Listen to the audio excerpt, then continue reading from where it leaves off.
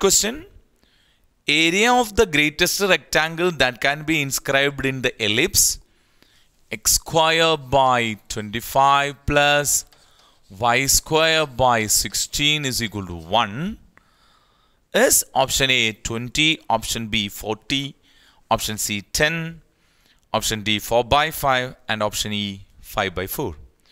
So listen, it's an ellipse which is x square by 25 is 5 square plus y square by 16 is 4 square equal to 1.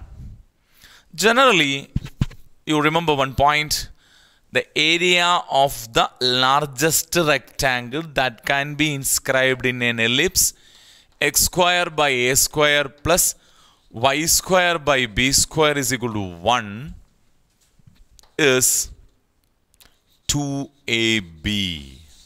So this short point you have to remember always. The area of the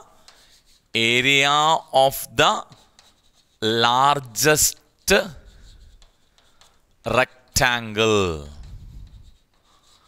inscribed in an ellipse, in the ellipse x square by a square plus y square by b square equal to 1 is 2ab square units. So you apply this result here. What is A? A is equal to 5, B is equal to 4. Therefore, the required area is equal to 2 into A into B. That is 2 into 5 into 4.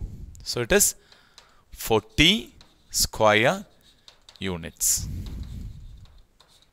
So our option is option B, 40 square units.